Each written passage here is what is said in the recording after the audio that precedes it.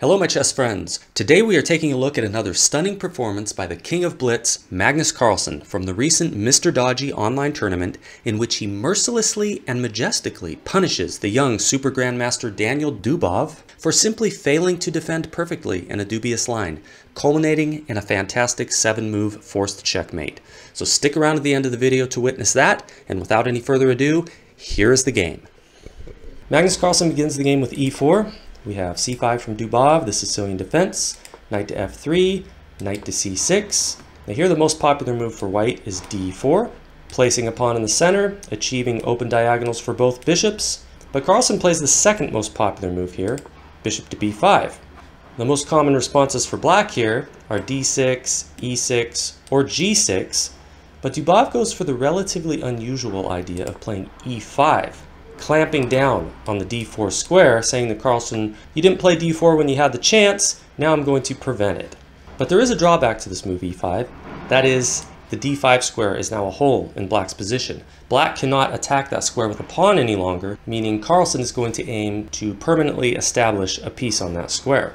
But before he goes about doing that, he gets his king to safety by castling, and Dubov plays knight g to e7. Adding some control to d5, also preparing to meet bishop takes c6 with knight takes c6, maintaining protection of e5 so that knight takes e5 doesn't happen.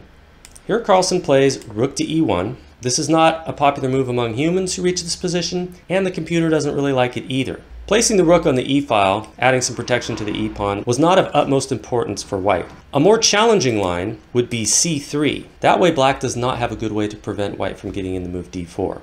You know, g6, d4. The bishop is not getting to this square quick enough to stop d4. Compare that to what was played in the game after rook to e1. Dubov plays g6. Now if white were to try the same thing with c3, there's bishop g7, and playing d4 will lose a pawn after c takes, knight takes, knight takes, e takes d4. White does have some compensation here because this is not a good pawn structure for black, but there's not really any good reason to go down a pawn like that. So Carlsen just says, I'll play d3. I don't mind a quiet position because Carlsen is a master of finding and amplifying small advantages in quiet positions until they become overwhelming in his favor. Dubov continues bishop g7. Now we got bishop to g5. Carlsen is already playing for control of d5, pinning the only piece of black which has control of that square. So Dubov immediately puts the question to the bishop, what are you going to do? And Carlsen answers by bishop takes e7. Now you might wonder, what about bishop to h4, maintaining the pin? Well, g5 is a good move for black here, kicking the bishop away. And after d6, black has a nice position and can even castle on the king side because white doesn't really have a good way to take advantage of the slight weakness created by these moves h6 and g5. If white were to play h4, black could just play g4. Black has a lot of space here and is the preferred side. So Carlsen plays the better move, bishop takes e7, and Dubov responds with the best move, knight takes e7, keeping control of d5. This is superior to taking with the queen. Black has no control of d5, and at some point knight c3, knight d5 is going to come with the tempo on the queen. So that's an inferior line for black. Knight takes e7, Carlsen plays knight c3, we got castles, bishop c4. Adding more control to d5, maybe looking to hop into that square with a knight, and if the knight takes, you can replace the knight with a bishop as opposed to capturing with a pawn, which would compromise your pawn structure. Dubov plays d6, strengthening his center, opening the diagonal for the light squared bishop. Carlsen jumps into d5 with his knight. Now Dubov plays knight to c6. Eyeing the d4 square, if black had two free moves here, he would definitely play bishop to g4, followed by knight to d4, with pressure on this pinned knight. So Carlsen is going to want to prevent one of those moves, so he plays c3, preventing knight d4. The alternative was to play h3, preventing bishop g4, but c3 is a little more useful. It supports a possible d4 advance in the future, and after c3, bishop g4 is not really a worry because then you can play h3. You can't move the bishop to h5 or it's getting trapped with g4, so the bishop's just going to have to move backwards and will have taken 2 moves to get to e6 instead of just 1, and white would have played a useful move h3. So that's not something black wants to do there. Dubov played a better move, king to h7, removing the king from the sensitive diagonal so that maybe f5 could be played. If you tried to play that move without moving the king first, it runs into a disaster because of knight c7, discovered check by the bishop, and then we'll pick up the rook. No good. So king to h7. Now Carlsen plays a4, taking some control of the b5 square. It's going to be harder now for black to arrange b5 without losing a pawn. This also opens up the possibility of bishop to a2 in response to knight a5. So the bishop has somewhere to go, and black doesn't get the favorable knight for bishop trade. Dubov plays bishop to e6 here, contesting white's control of d5. Here Carlsen plays h3, which looks like kind of a waiting move. This move usually has some value in that it gives the king a possible escape square, so later on there's no back rank checkmate threats. It prevents bishop g4, although that move at the moment is not much of a threat. The computer thinks that this move h3 is a little too slow and that knight e3, playing this right away, might be a little better. Carlsen actually played this on the next move. This move is useful because it prevents black from playing f5, which would take protection off the bishop. White would respond bishop takes e6 and win a piece. You don't want to take the bishop on c4 first, because after d takes c4, this pawn is a big weakness since this file is opened. But after Carlsen's move h3, Dubov could have played f5 here. That's what the engine likes. But Dubov does not play f5. Instead, he moves the rook to c8, which isn't a horrible move. Perhaps he's anticipating that Carlsen will at some point play b4, and after pawn takes, this rook will have an open file to work with. Now Carlsen plays knight e3, rendering f5 unplayable for the moment due to the threat to taking the bishop. So Dubov just backs up with the bishop, removing it from the view of this bishop so that f5 becomes a possibility. Carlsen puts his bishop on d5 now. Maybe he's considering knight to c4, which would target this deep 6 pawn, which is no longer protected by the queen, since the bishop's now on d7. Or maybe he's thinking about queen to b3, and there will not be a knight fork, since there's no bishop on c4. Dubov plays queen to e7 here, completing his development, which is signaled by the fact that the rooks are connected. But again, the engine says that f5 was a better move. Now Carlsen plays a5. This actually makes possible the move b4 in a rather subtle way. Let me show you the key variation. If black just played something pointless, let's say king to h8, there's b4. C takes b4, c takes b4, knight takes b4, black grabs a pawn, but the bishop gets to grab the pawn on b7. And after rook b8, we can see the point of putting the pawn to a5 because now there's a6. And the bishop does not have to move. If the bishop had to move away, that would be a whole different story. This rook would have a nice open file to work with. But with the bishop's position secured on b7, now this rook is doing nothing, and there's no rook c8 either, because the bishop's covering that square. So this would be a nice variation for white. So that's quite subtle. Maybe Dubov sees this idea because he immediately plays rook to b8. So if the same moves are played, there won't be any bishop takes b7. Now Carlsen connects his rooks with queen d2. The computer is not impressed with his queen move either. It says that a better move would have been knight to c4, which is one step closer to clearing the diagonal between the white rook and the black queen. That way, if f5 is played, white can get away with d4 here because of the following variation. C takes d4, c takes d4, knight takes d4. This would be good for black if this rook didn't have a threat to the black queen after this. E takes d4, e takes f5. No time to recapture. So another computer line. But Carlsen's move is not bad. Neither player has made any significant mistakes so far. I'm just showing you the idealized play according to Stockfish. But at this moment, Dubov does begin to go wrong with this move knight to d8. Now it has some logic. The idea is knight to e6 and then maybe knight to f4. It's a bit of a weak square.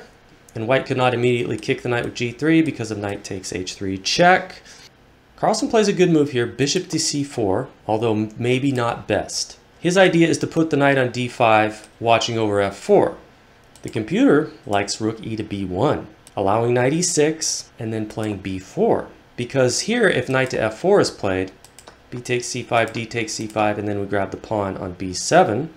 So you can't play that right away. Maybe the best move is bishop to c6. And now the engine is saying h4 with a couple ideas. If knight f4 is played, there's the possibility of g3, and there's not going to be any knight takes pawn because we've moved that pawn to h4. And we might even push it to h5. Taking on g6, creating a half open file. If g3 is played, king g2, and a rook comes in here, white could have a powerful attack.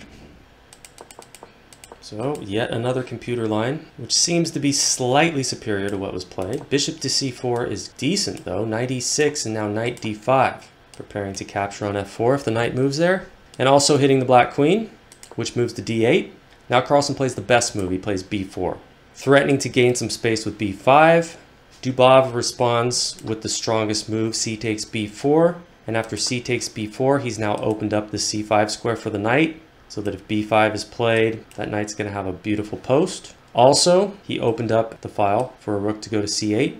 And at this point, he continues with f5. Finally gets that move in, but it's not as good as it would have been earlier. Carlsen plays queen to e3, attacking a7. Dubov says, you can have that pawn, but Carlsen declines. He plays rook a to c1 here. Let's look at what happens if he takes the pawn. There's f takes e4. You can't take with the pawn or you're losing your bishop. So rook takes e4 is necessary.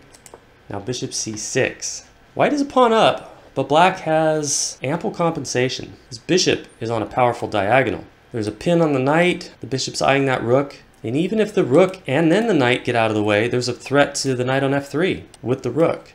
If you play b5 here, black can just go bishop takes d5, bishop takes, and now there's knight to c5. The computer says this favors black. And a lot of that has to do with the fact that the knight is on c5 apparently, as we'll see in a future variation. And this white queen's getting pretty limited on squares. You gotta be careful you don't get trapped. So for those sorts of reasons, Carlsen opts not to take the pawn on a7, and instead plays rook a to c1, probably a good practical decision. Although the engine does say queen takes a7 is close to equal, maybe even slightly favoring white. Now at this point, Dubov actually makes a blunder. He plays knight to d4. Apparently the best move here would be h5, preparing bishop to h6, which would come with an attack on the white queen. It would also support knight to f4. But after knight d4, Carlsen had the opportunity to get an overwhelming advantage with e takes f5, which he didn't play. He missed his best move. If black recaptures with the pawn, now there's knight takes d4, e takes d4, and the queen infiltrates. And there's no rook e8 here because of the threat of knight to f6 check. The bishop's pinned by the queen, then you're going to pick up the rook. So that's how g takes f5 fails. What about knight takes f5? Well, here queen takes a7 is actually improved from the variation we looked at before, because after bishop c6, we can play b5, bishop takes, and apparently the fact that the knight's over here instead of on c5 tips the scales pretty heavily in white's favor. b7 is being attacked by two pieces. Finally, let's look at what may be black's best response. Knight takes f3 check. We capture with the queen. Now the engine's giving bishop takes f5, and white has queen to e3, just attacking a7 again. If you defend with the rook, there's knight to c7. There's no queen takes c7 because bishop to g8 check would win the queen. If the rook moves, attacking the knight, we're going to hop into e6 with the fork. That forces you to play bishop takes e6.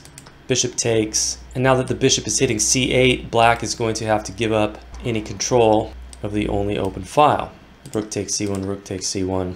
This bishop's being blocked by its own pawn. This bishop's very active, covering that important c8 square. So white's winning here. And there's more lines to look at, but that's just a sample. But Carlsen did not take on f5, which was the strongest move. He took on d4. Dubov responded e takes d4. Which is a game-losing blunder.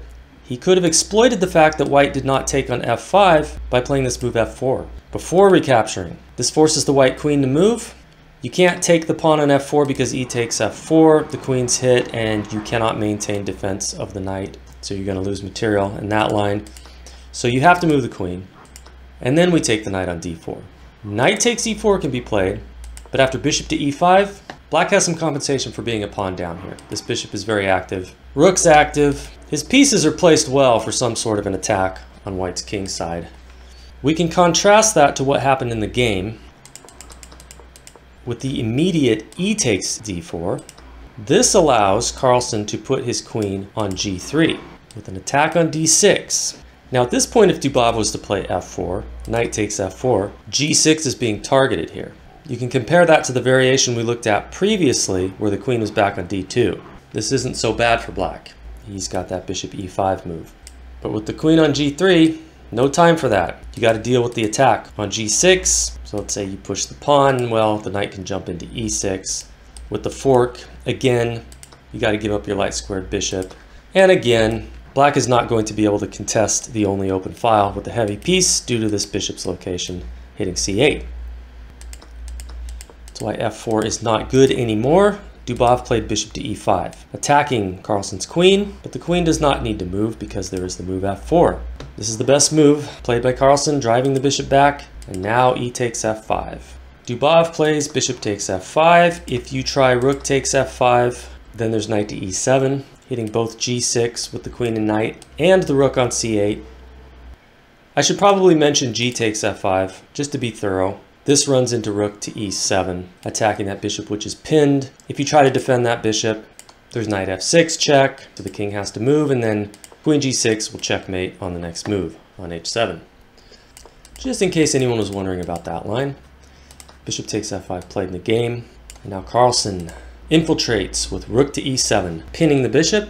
And here Dubov plays king to h8. I guess he thinks it's important to unpin the bishop so that maybe it can go to f6 at some point. I'm not really sure, but he's totally losing at this point, and there's really no way to save his game. Carlsen just doubles his rooks, and now he starts getting desperate. He plays b5, I guess hoping for bishop takes b5, which would result in one less white piece pointed towards the king side. But Carlsen takes on b6 en passant instead, and after a takes b6, he plays queen to f2. This is a sneaky move, setting up a tactic. Dubov again plays b5. Maybe he's hoping for bishop takes b5, rook b8 in a desperate attempt for some kind of counterplay. Carlsen just ignores that pawn and plays a beautiful move. See if you can find it. Rook to g7 is what Carlsen uncorked. It's not the only winning move, but it may be the clearest path to victory. After king takes g7, there's queen takes d4 check. That was the point of putting the queen on f2. If you were to take the bishop on c4 instead, with b takes c4, same thing. Queen takes d4 is devastating, setting up a discovered check when this rook moves, and the king doesn't have anywhere to go to get out of that, so it's just game over. As it is after king takes g7, queen takes d4 check, and here Dubov plays king to g8, allowing a checkmate in 7 moves. Objectively speaking, king h7 would be better, although after rook e7 check, you're giving up your queen if you want to avoid the checkmate. Also objectively better would be king to f7, but you have the same thing with rook to e7 check, and you got to give up the queen. But after king g8 played in the game, Carlsen has a beautiful double check with knight f6, check with the bishop, check with the knight. As we know, if you're in double check, you must move your king. The king goes to h8. If instead king g7, we got a checkmate with knight to e8, double check, queen and knight, king h7, and then queen g7 checkmate. So after king h8, there's this discovered check, knight h5, check by the queen. Now objectively, the best move here, although totally hopeless for black, would be rook to f6, which allows rook e8 check. And if the queen takes, we take like this, which will lead to checkmate after king h7, queen g7. What's played in the game though is king to h7. I don't know if he missed the checkmate in one move. Maybe he saw that his other options were completely hopeless and decided to allow Carlsen to finish him off with a beautiful checkmate. So that's the game. I hope you enjoyed it. Thank you for watching, and please subscribe to the channel for more of the same coming your way soon.